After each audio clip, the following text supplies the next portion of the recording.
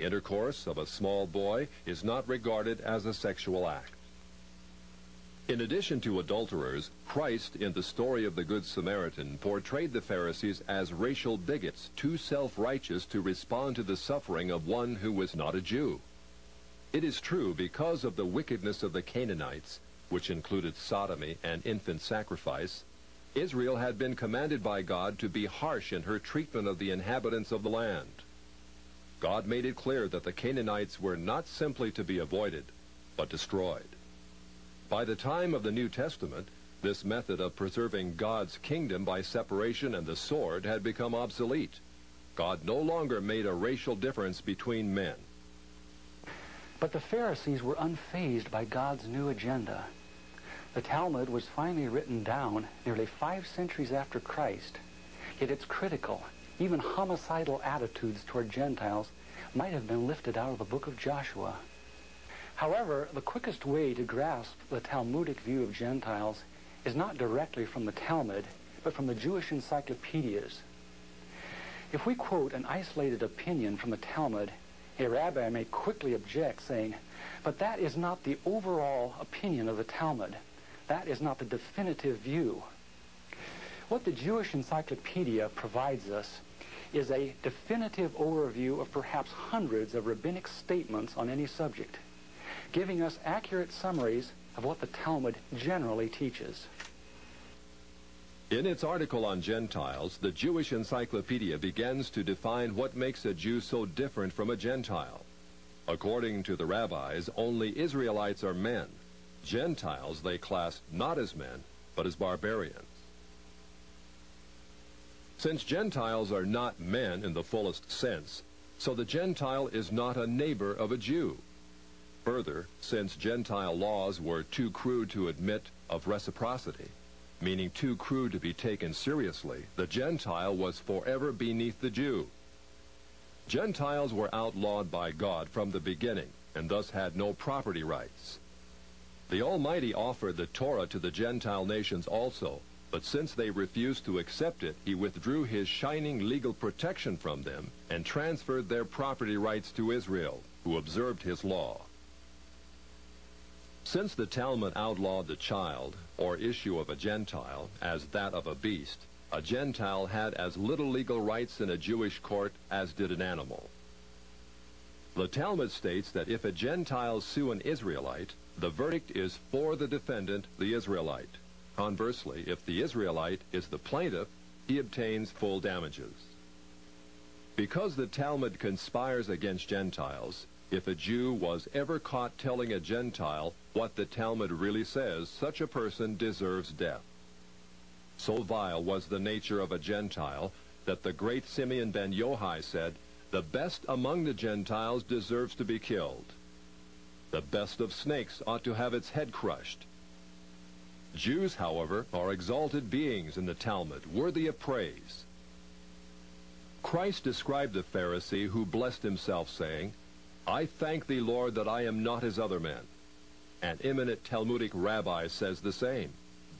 "Blessed be thou, who hast not made me a Goy, or Gentile." There is a special antagonism between the Talmud and Jesus. The Talmud attacks him everywhere it can, even his mother. Mary, the Talmud says, was a whore who mated with carpenters. She who was the descendant of princes and governors played the harlot with carpenters. It naturally followed that the scribes declared Christ to be a bastard. In its article on Jesus, the Jewish Encyclopedia says that Jewish writings defame Christ. It is the tendency of all these sources to belittle the person of Jesus by ascribing to him illegitimate birth, magic, and a shameful death. Jesus, according to this article, was considered one of the 3 worst enemies of Judaism who came to an ignoble end. The Talmud says they subjected him to 4 deaths: stoning, burning, decapitation, and strangling. The Talmud also says he is now in hell, punished with boiling hot excrement. What is Christ's advice as he speaks to us out of hell? The Jewish Encyclopedia quotes Jesus as telling us above all to bless the Jews. He says, "Further their well-being. Do nothing to their detriment. Whoever touches them touches even the apple of his eye. Christians, as followers of the false prophet Jesus, also deserve death. The Jewish Encyclopedia again recaps the Talmud's position. A Gentile observing the Sabbath deserves death. It says the Talmud's hatred was probably directed against the Christian Jews. These Judeo-Christians, evasively called min, minute, or minim, were considered by the rabbis to be the most dangerous form of heretics of ancient times. The New Testament Gospels were writings which the rabbis considered more dangerous to the unity of Judaism than those of the pagans. A Talmudic rabbi said, "The writings of Christians deserve to be burned, for paganism is less dangerous than minute or Christianity." The Jewish Encyclopedia, in its article on min, continues to illustrate the Talmudic hatred of Christianity. Again, we must remember, minim usually indicates the Judeo-Christians. It was forbidden to partake of meat, bread, or wine with the Christian. Scrolls of the law, tefillin, and mezuzot written by a Christian were burned. An animal slaughtered by a Christian was forbidden food. The relatives of the Christian were not permitted to observe the laws of mourning after his death, but were required to assume festive garments and rejoice. The testimony of a Christian was not admitted in evidence in Jewish courts, and an Israelite who found anything belonging to one who was a Christian was forbidden to return it to him. The Pharisees, through their Talmud, thus gave the Jews an ethic which encouraged bigotry and isolation. But it did worse than that. It invited persecution. By the 11th century, the inhabitants of Babylon, growing weary of the self-righteousness and dishonesty of the Jews, expelled them to the west. Migrating across North Africa and Central Europe, the great majority of Jews who had lived in Babylon for almost 1,600 years now began to find their destinies in the cities of the West. Yet in coming to the West, Jews found their Christian neighbors extremely intolerant of the antisocial deviations Jews had taken for granted in Babylon.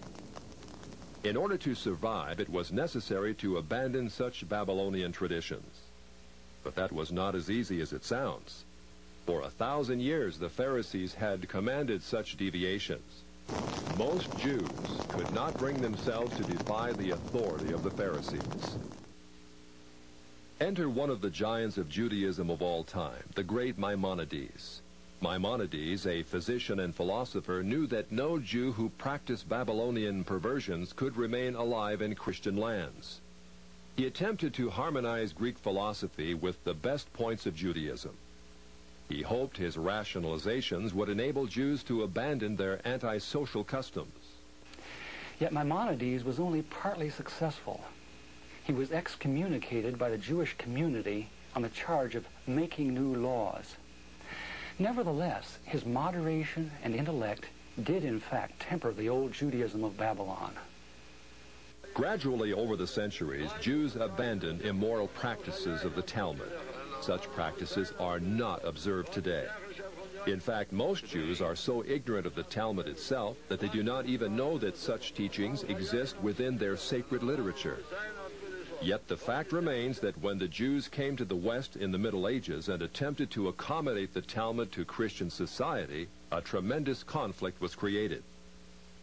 In Babylon, Judaism could be perfectly consistent with the teachings of the Pharisees because the Babylonians were immoral as well. In Christian lands of the West, it became necessary to pretend that many of those teachings did not exist. Even today, religious Jews continue to venerate the Pharisees and their Talmud as the greatest source of light that Judaism will ever know. Yet, living in Christian lands, no Jew can fully perform what the Pharisees commanded. This conflict in Jewish responsibility has created a dilemma over the last 1,000 years from which Jews in the West have not emerged. Yet even before Maimonides came on the scene in the 12th century, another dilemma was being created in Judaism far to the east. This was a dilemma not concerning the doctrines of the Jews, but over who actually was a Jew.